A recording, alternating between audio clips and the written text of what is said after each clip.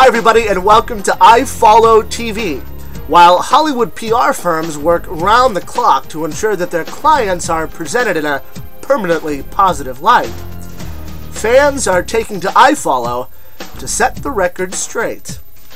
This is iFollo TV's Celebrity Encounters They Wish You Wouldn't Remember. She's beautiful, she's famous, she's beautiful, and did I mention she's beautiful? But no matter how pretty Fergie may be, some fans have had some pretty ugly encounters to share. The Pussycat Dolls and the Black Eyed Peas were performing live at the Darien Lake Performing Arts Center. And yes, I got to hang out with Fergie in her dressing room before the show.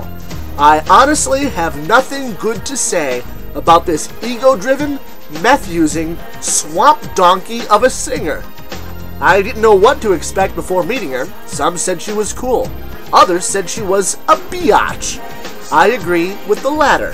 She was short-spoken, rude, drunk, probably on drugs, and just not fun to be around.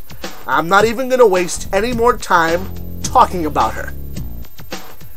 Let it be noted that those views are not necessarily those of us here at iFollo. I just said she was pretty. From a pop diva to a political douchebag, there's just no shortage of bad news for Senator John Edwards these days. According to one fan sighting chronicled on iFollo.com, Senator Edwards may have been spotted after one of his alleged affairs. Amid all the controversies surrounding the admitted infidelity of former Senator John Edwards, it's funny to think that I may have been a first-hand witness to the affair, even without realizing it. I was at a stoplight on Santa Monica Boulevard in the Century City section of Los Angeles. As I'm waiting for the light to turn, I saw a really familiar tall and skinny guy jogging in front of my car. I looked closer to find that it's Senator Edwards running across the street in the middle of the day. The irony is that my car was about a block from the Beverly Hilton Hotel. Months later, the Beverly Hilton Hotel would be the very location where Edwards was caught red-handed cheating on his wife with Riley Hunter. It was also reported that the Beverly Hilton was the common location for their many encounters, so it is quite possible that I saw Edwards hanging out right before another one of his infidelities.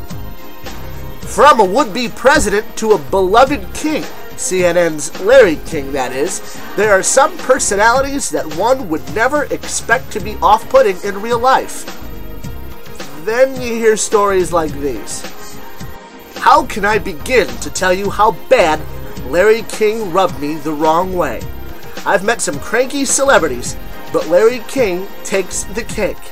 I host a country morning radio show in Las Vegas, and we were to interview Sean King, his wife, before Larry's big stand-up debut at the Wynn Casino. Was Larry funny? No, not at all, but we'll get to that in a sec. I've always wanted to be a talk show host, so when I found out I could have the opportunity of meeting Larry King if I put his wife on our show, well then heck yes, let's do this. Sean was unbelievably kind, and actually was the reason I got to meet him. Sean took me backstage and said, "Hey Larry, here's a girl that pretty much started in the business because of you." His reply? "Oh." Then turns back around talking to whoever he was talking to. His wife said, "Larry, at least take a picture with her." I know people are busy and wasn't looking for a conversation about life, career, or the birds and the bees. Maybe I just kind of wanted a, "Hey Nat, nice to meet you, and thanks for following my career." I did get a picture though. He is smiling, but I promise you, it wasn't because of me. For more outrageous celebrity fan encounters, be sure to check out iFollo.com. Real people, real celebrities, real encounters, only on iFollo.